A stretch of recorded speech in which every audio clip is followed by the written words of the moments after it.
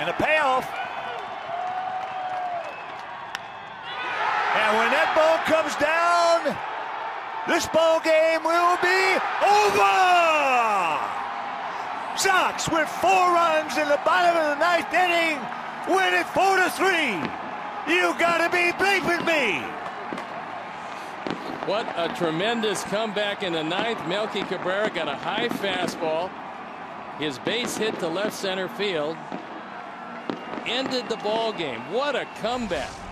It started innocently enough with an opposite field double, and Melky Cabrera, 6 hits later, ends it in dramatic fashion. A 1-out opposite field double.